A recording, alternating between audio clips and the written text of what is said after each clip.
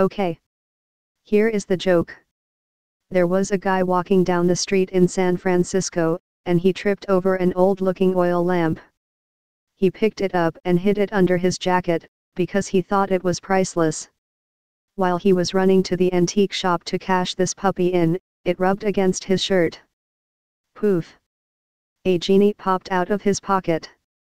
The very angry-looking genie said, "All right, I have had enough with this three-wish stuff, and 'cause you stole me away from my HBO special, I will only give you one wish." The surprised man said, "Okay, I want to live in Hawaii in a huge condo on the beach with $3 million in the master bedroom, but I am afraid of boats and planes, so I want you to build a bridge from here to Hawaii." The genie replied with a smirk, "Are you crazy? Do you know how long that will take, with the pillars going down to the bottom of the ocean, all the cement it will take for the highway? No, I'm sorry, it just can't happen."